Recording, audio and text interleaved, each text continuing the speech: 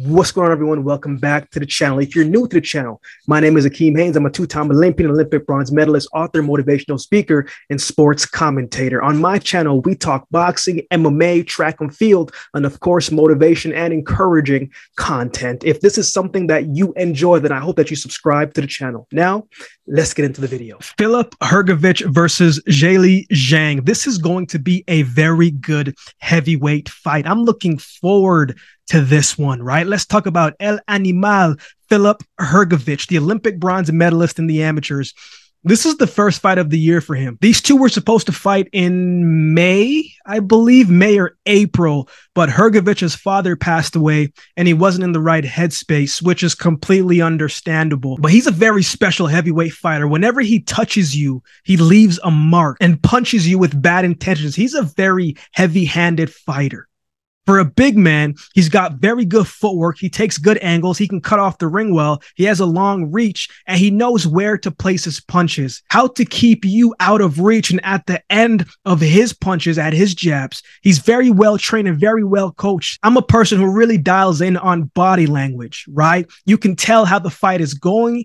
By looking at a person's body language, you can tell if a person is in trouble by their body language. You can tell if a person is scared, depending on their body language. But Hrgovic, he's very even keel, always composed, never seems rattled, but always is in the notion of, I'm here, I'm in the moment, I'm going to take my time, you're not going to fluster me. And that is what makes him so special, because he always looks composed. He never looks rattled or flustered by anything. Even when he gets hit, he just seems like, you know what? It was a good shot. You got me, but I'm still here. This is going to be a very good test for him. This is going to be his toughest opponent today. We saw him fight Rydell Booker, and Rydell Booker had never been knocked out before. Now, he didn't come in with the best shape, but he still stopped someone who hasn't been knocked out before. Right. So I thought that was a very good win for him and how he finished it. Hrgovic is an athletic big man. He doesn't look the quickest, but he surprises you with his movement, his accuracy. And most of his fights end by KO. So you know he has the power. But when you have the power and the accuracy, that's a dangerous combination to have. So it'll be interesting to see how he puts all that together against Zhilei Zhang. Let's talk about Zhilei Zhang, the Olympic silver medalist from the 2008 Olympic Games. This man is a giant. He's another heavy-handed fighter. He's 39 years old, 24 wins, 19 by KOs. But in his last two fights, they didn't go past the third round. He constantly walks you down. He's patient. And when the opening comes, he'll take it.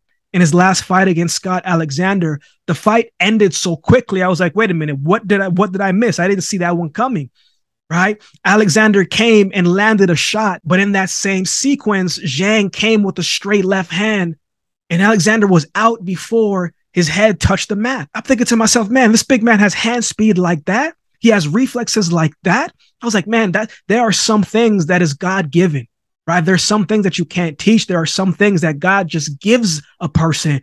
And this is one of those things. And when you look at Zhilei Zhang, he does some things that not a lot of people are able to do. Zhang has great hooks. He has great power. When he throws his jabs, though, they aren't power jabs to try and fluster you, but he kind of throws them to set up his shots, to give you something to look at, and then fires off with the shot that he wants to land, whether that's a body shot, whether that's an overhand right, whether that's a shot to the temple with the right hand. This is a southpaw with a strong right hand.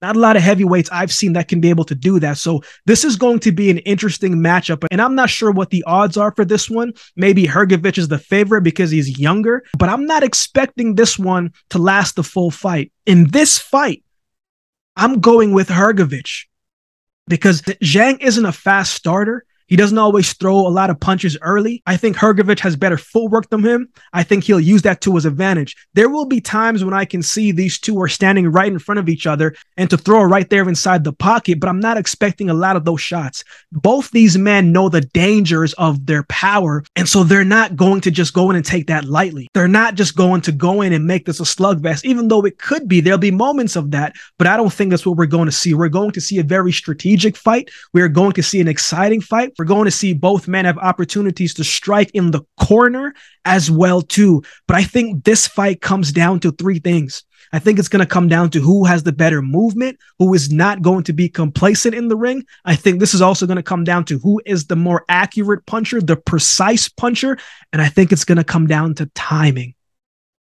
Because the thing about with big men is when they shoot for the stars, when they try to take your head off, oftentimes it leaves them susceptible to being countered. Who is going to have the better timing in this fight? To me, I think El Animal is going to have the better timing. His movement is going to be better, and I think he's going to be the more precise and accurate puncher. But again, this is a 50-50 fight. It can go both ways. And I think this fight could steal the performance of the night. Like it has the potential to do just that, in my opinion. So I'm going with Hrgovic.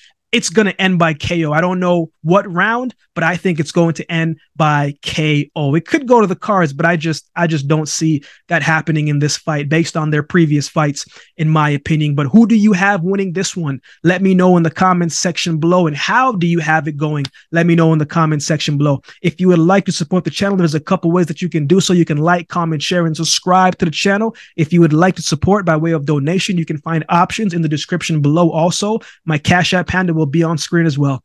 Any amount goes towards the growth of this channel and will be greatly, greatly appreciated. So with all that being said, if you've been watching the video this long, then do me a favor and subscribe to the channel, and we'll definitely see you next time.